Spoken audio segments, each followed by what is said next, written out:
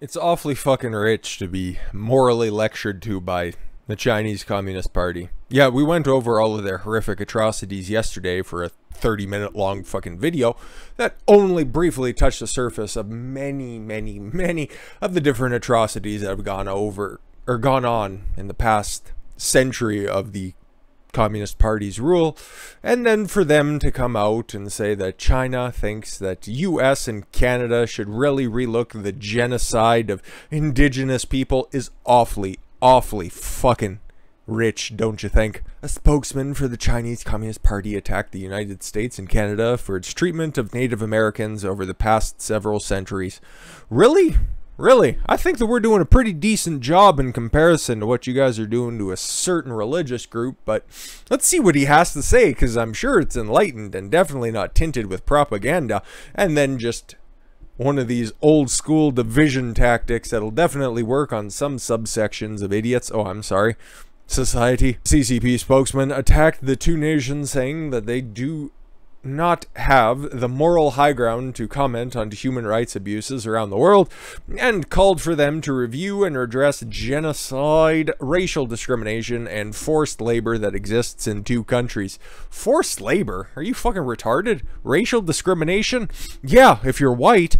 And redress genocide. I'm just taking a look. Yep. Across the city there's a casino flourishing. And I think a quarter of me, yep, no, all my limbs, yep, everything is still here, so I don't think it was a terribly effective genocide. And as for the US, yeah, come on, same situation. Just fucking stop this already. The US is in no position to wield human rights as a stick around the world. Oh, really, bro? Spokesman, sorry, said, according to the Daily Wire, it needs to reflect upon and redress its own human rights crimes, including genocide, racial discrimination, and forced labor. The genocide committed by the U.S. on American Indians is a publicly recognized fact. Really? It was publicly recognized within the CCP? Okay, that makes sense. Even today, American Indians remain an invisible community and a disapproving minority. Can you see the obvious tactics going on right here? It's fucking just beautiful, right on the cusp of Independence Day. They dropped this little bombshell. They've been trying to do this for a long time, right? You guys remember the little summit that happened up there in Anchorage, Alaska, when the Chinese delegation just looked over at Antony Blinken and was like, oh yeah, you know that whole Black Lives Matter thing you guys had over last summer? Human rights, you can't speak on that. It's like, well, that's fair. But try to drag this up. I see what you're doing there, and I ain't buying fucking any of it. And neither should you guys as well, okay? Because we had the calls up here. Oh, cancel Canada Day. And so many stupid fucking municipalities fucking bit down on that cyanide tablet, and hopefully all of them get fucking voted out in the next coming elections. Don't let that happen to your country, okay? I think that it's a lot more likely that the United States will not fall prey to this stuff, mostly because, yeah, we all know that Joe Biden's bought and paid for, but states' rights is a legitimate thing, and there are so many patriotic governors out there that it's never gonna happen, okay? Up here in Canada, yeah, our premiers are much more just kind of middlemen.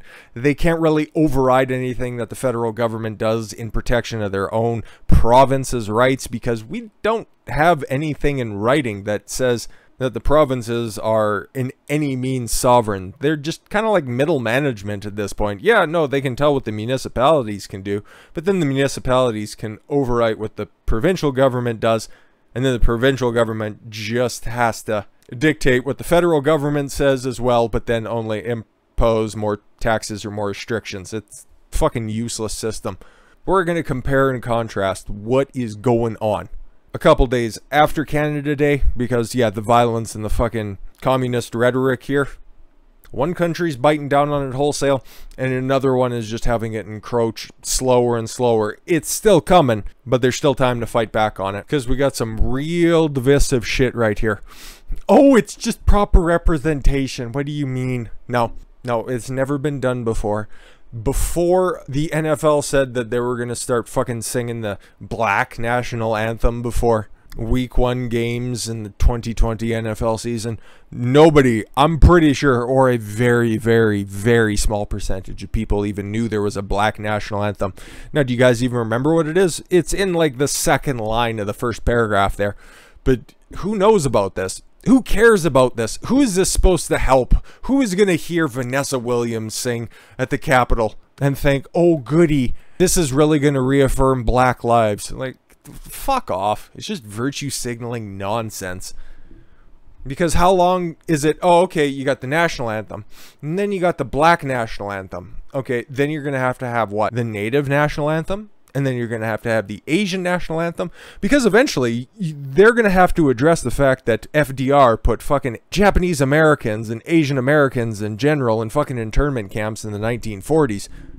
So they're going to have to drag that one up once all of this Black Lives Matter shit fucking dies down. So they're going to go ahead and reinstall that Stop Asian Hate. And then they'll paint FDR as being some sort of fucking right-wing nut job. I'm vehemently waiting for those fucking conversations to be happening. You can already see them manifesting because they're just trying to rewrite history at every fucking turn. Or turn, rather. American actress and vocalist Vanessa Williams. I didn't know she sang, but I guess sounds right. Will be performing the song Lift Every... Oh, you spelt it wrong because I remember there's an apostrophe in there. I don't think that there's the extra E. So, hurl. You guys did a racism. Widely known as the Black National Anthem. Fucking X'd out on that one. I don't think it's widely known. While hosting PBS's 41st annual A Capitol 4th celebration airing Sunday. Hope you're fucking asking for donations. Because if you're going to be relying on ad views, yeah, it's not going to really fucking turn out anything impressive when it comes to numbers. Williams in an interview with the Associated Press. Remember when they used to be legitimate? Yeah, I can't either.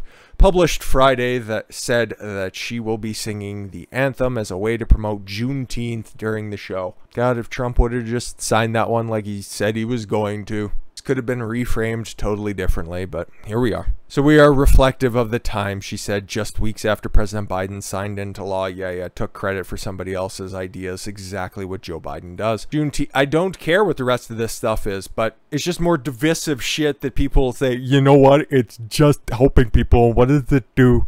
Just sing the song, bigot. Okay, well, how about paying homage to one of the most central tenets of American society? The American dream, after all. The right to life, liberty, and the pursuit of happiness, okay? We can take a look at all of the crap that's been going on, but that central core figure is something that all good faith people, regardless of where you find yourself on the political spectrum, should be trying to achieve, or at least striving to achieve.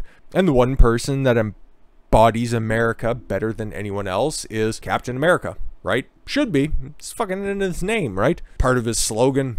But in another episode of politics ruining everything. Remember, this is the same run from the same racist asshole that made Jordan Peterson fucking Red Skull the arch nemesis of Captain America. All of a sudden, he's become a nihilistic shitheel and no longer believes in the American dream. Why would anybody be paying attention to comic books at this point? Well, nobody is, because it's out of like the top 25, if not the top 50 best-selling comic books in America. All of them have been outstripped by Japanese manga at this point. Mostly because people around the world believe in the American dream. Okay? There's no Canadian dream. There's no England dream. American culture won the day a long time ago. And you can go ahead and you can rewrite history. You can say that there's a black national anthem. There's always been a black national anthem. Trans women are women. And all of this other happy communist horseshit out there. But the American dream is still alive and well. Even if it's not in modern media. Par for the course for contemporary Marvel writing, the premiere issue of the publisher's Star-Spangled Summer crossover, The United States of Captain America, has revealed that the original super soldier himself, Steve Rogers, no longer believes in the concept of the American dream. Why would he do that? Released on June 30th, the first issue of Christopher Cantwell written and Dale Eaglesham illustrated miniseries opens literally the first page of the story with the solemn Rogers staring out of his Brooklyn apartment and looking back on the past career as a Star-Spangled Avenger. Yep. So even though that there is a new writer in place because that fucking racist Ta-Nehisi Coates who said that he felt nothing, and in fact the only thing he felt was contempt when people were dying on 9/11, I shit you not, we've covered that as well. I'd be out the door and then now writing for the new Superman movie, which is going to be Black Superman. No, not the already established in lore that there is a Black Superman or another black superhero that DC could have been talking about, no, it's gonna be that Clark Kent, you know, that white guy with the fucking box head and the little curl that comes down. Yeah, no, that's just gonna be a black guy now. And it's gonna be written by that racist Ta-Nehisi Coates who made Jordan Peterson Red Skull. So, that same through line is going to be continuing with these two fucking dickheads. Beginning with a memory of his now iconic line, "I'm loyal to nothing except the dream," uttered the admonishment of a warmongering U.S. military general during an investigation into the origins of jingoistic supervillain Nuke, Daredevil #1. Don't know. Rogers finds himself in disbelief at how I actually said that once. Could you fucking imagine? Could you fucking imagine just rewriting history in front of your eyes? 1986, the last decade that comics were a fucking decent medium. And then now, what do you get? As soon as you open up fucking Captain America book. Okay, that's the front page. You got all the Captain Americas and the only one that really, you know, it continues. You got all of the different iterations of it, and including the stupid looking former Falcon on there. But the only one that really matters is Steve Rogers, because he needs to continue to be brought back, because every single time that Marvel tries to put the mantle of Captain America on a different person, whether it be Bucky Barnes or someone else, Sam Wilson, their fucking comic book fails because they try to stuff in stupid shit like this. "I'm loyal to nothing except the dream. I actually said that once. Here's the thing about the dream, though. The dream isn't real," says the millionaire asshole, self-inserting himself into a very popular product. Well, once popular product. Let's be totally fair. Writing from a place of absolute privilege, trying to tell everyone else out there, don't believe in the American dream. Just go ahead. Believe in nothing. Strive for nothing. Don't bother trying to improve yourself. Just languish in your own shitty life while the people continue at the top.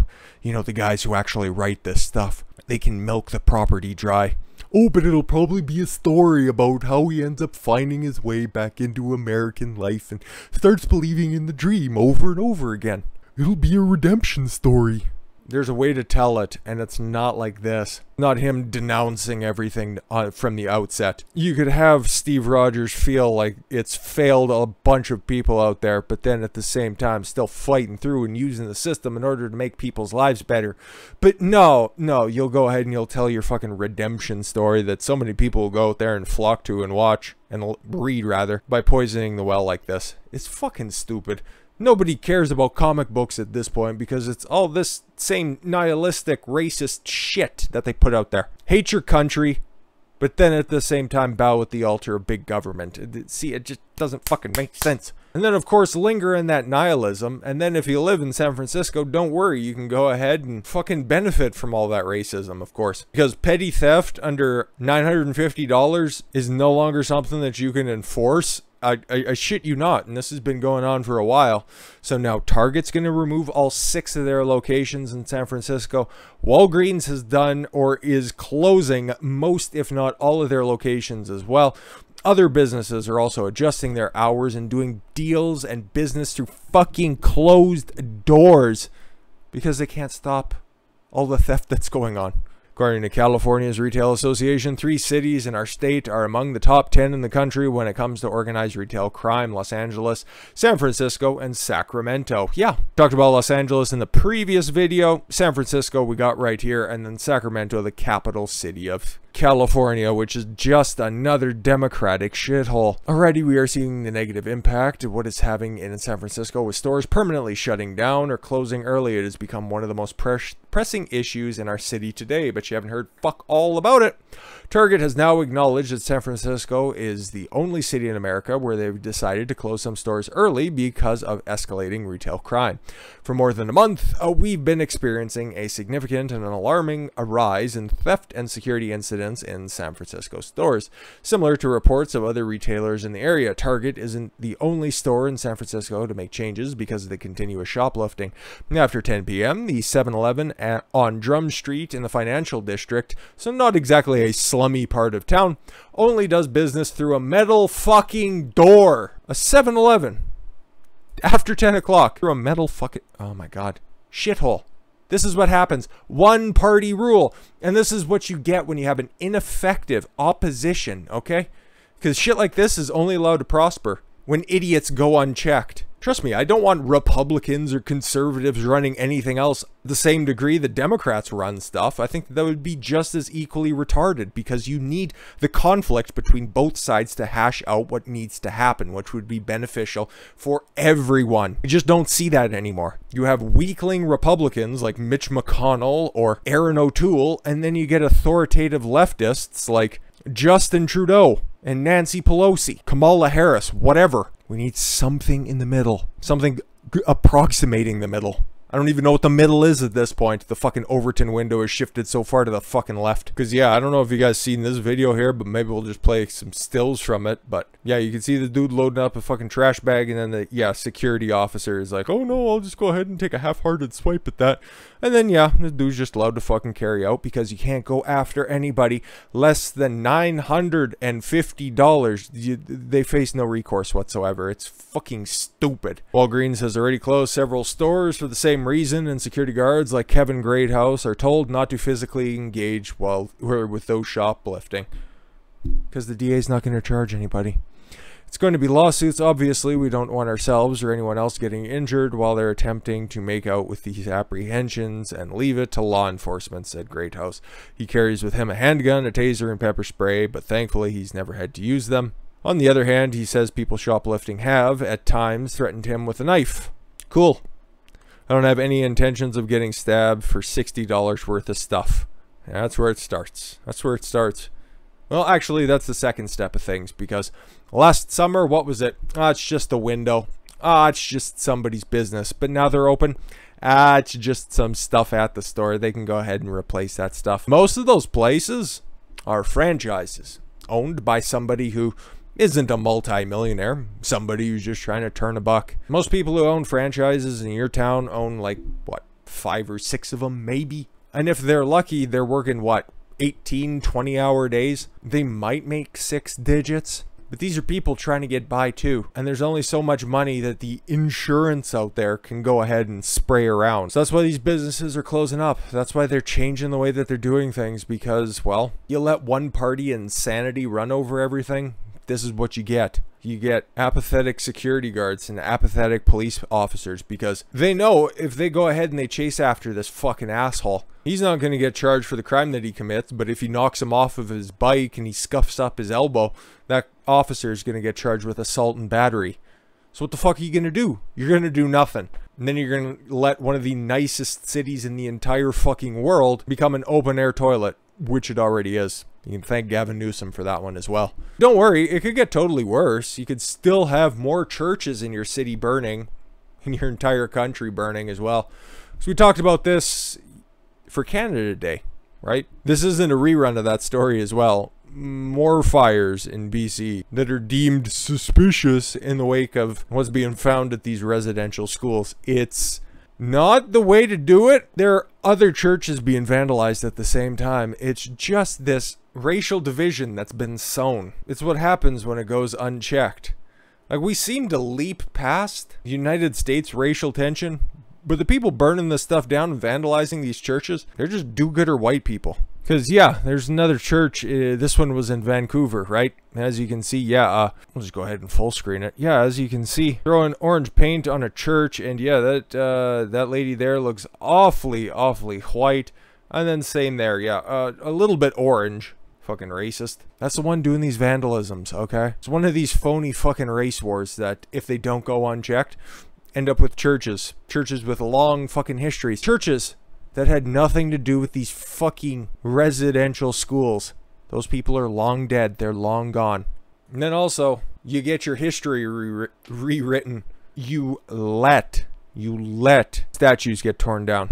Last month, it was John A. Macdonald being forcibly removed, voted unanimously by the City Council of the original capital city of Canada, Kingston, Ontario. And then in Winnipeg, important for its own reasons, mostly because of what happened around the Red River area back in, what, the early 1900s with stupid Louis Riel. You have statues of Queen Elizabeth and Queen Victoria forcibly torn down by applauding stupid groups of people right in front of Capitol buildings as well. Not a police officer to be found to stop this lawless action. Protesters in Manitoba spent Canada Day on Thursday ripping down statues of Queen Elizabeth II and Queen Victoria. Vandals toppled the prominent depiction of the nation's founding monarch in front of Manitoba's legislature in Winnipeg during broad daylight, according to the video. Yeah. Nearby, another statue of Queen Elizabeth II was ripped down while police reportedly stood by and did nothing, according to Rebel News. More than 24 hours after the incident, Manitoba Premier Brian Pallister, the lockdown king, and the one who threw Maxime Bernier in jail for a few hours, but he's a conservative. Let's see what this fucking fruitcake had to say in a statement. The actions by individuals to vandalize public property at the Manitoba Legislature building July 1st are unacceptable. Public property? How about statues of historical significance? They are a major setback for those who are working towards real reconciliation and do nothing to advance this important goal. You should be fucking drug out like those statues were. Honestly. Try to placate the fucking mob. They don't care! They don't care! They just want to burn it all down. Those who commit acts of violence will be pursued actively in the courts. No, they weren't. No, they weren't. How are you going to identify anybody? You're not. Your police officers stood by and allowed this to happen. You're not going to be going after anybody. There's going to be no charges laid in this. Just like there were no charges for the initial statue being torn down in the Toronto area. And if it wasn't going to be torn down, you were just going to have your city government vote unanimously to remove these very problematic statues. All leaders of Manitoba must strongly condemn acts of violence and vandalism, as at the same time we must come together to meaningfully advance reconciliation. Why don't you fuck off? Why don't you fuck off? If he gets reelected, Manitoba should just fucking fall into the Bay of Hudson. Fuck the rest of the country. I don't care. Split it right down the middle. Fucking worthless sack of shit. No mention of significant historical consequences of those two women there, but I guess they're a part of the problematic past, so you don't want to listen to those female voices. There's a warning on the eve of Independence Day. Don't let your country become a shithole like Canada has. And strive for a better opposition party, because you got Brian Pallister, he's a conservative, guys. Release shitty fucking weak-kneed statements like that. We're going to talk about said terrible administration next, because we got Trump dunking on idiots, and then we got Biden just being himself, which is by de facto an idiot. And then Kamala Harris... Boy, are things getting spicy for her. And 2024 looks like it could be a real humdinger, if I may be so bold. With that said, I thank you all very much for the gift of your time. I've been Don Consuelo. I want you to follow your gut and get after it. Take care, everyone.